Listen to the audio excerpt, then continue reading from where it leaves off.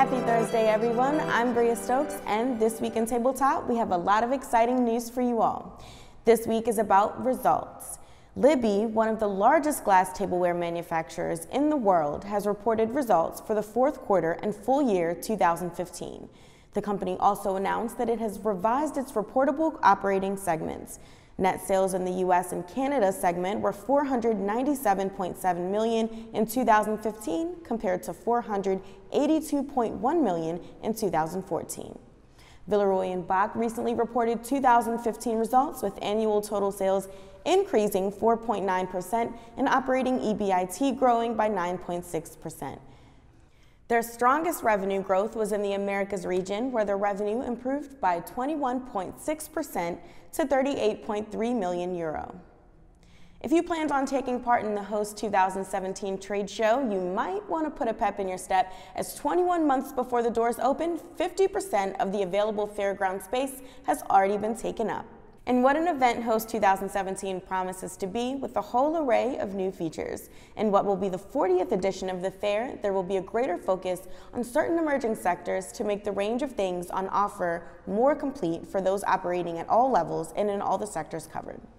International Women's Day just passed. Ross and Katie had a great episode of Building 46, discussing how restaurants and various operators should be approaching women when it comes to craft beer.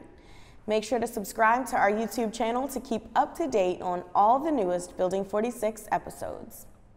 Recently, Pete Dukas from Govino joined us in studio to give us an update on this very cool brand of plastic beverageware and their new Govino Resort series that has been engineered to handle the rigorous demands of the professional hospitality industry. They've got a cool patented thumb notch and contoured base crafted from a shatterproof, lightweight, crystal clear, BPA-free polymer. We recently uploaded the interview to our YouTube channel as well, so check it out. One of the more amazing stories in hospitality tabletop continues to be the expanding presence of Rack Porcelain. Coming on the heels of the Host Milano show, where close to 75% of what Rack Porcelain showed in their booth in Milan was new. They introduced even more new products at the recently concluded Ambiente show in Frankfurt. In the period of approximately 6 months, Rack Porcelain has introduced a minimum of 8 totally new full collections of dinnerware and buffetware, and entered a new category, cutlery, with 8 totally original designs of high quality. 18-10 stainless steel flatware, impressive indeed. Lastly, the product news just keeps coming with Royal Crown Derby's new Broadway collection, inspired by the timeless and iconic fashion, architecture, and design of the 1920s. The Broadway tableware collection will be available later this spring. Dudson took the classic idea of a plate with a floral rim and gave it a fresh perspective with their new spring floral design.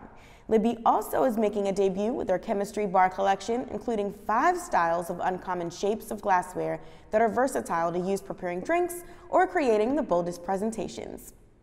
If you guys want to read more about all the newest and coolest products in tabletop, head on over to TabletopJournal.com and soak it all in.